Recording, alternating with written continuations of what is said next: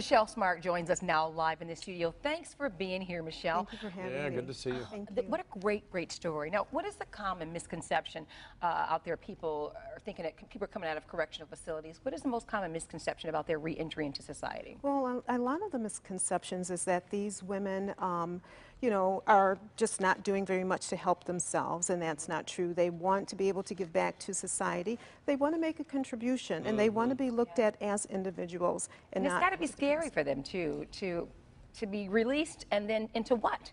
It's very frightening for them.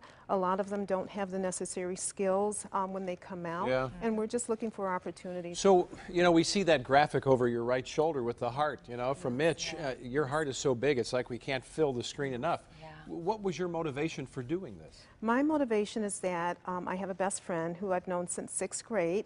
She has a daughter who is currently incarcerated for the next 7 years. She made a split-second decision that has changed her life forever. Yeah.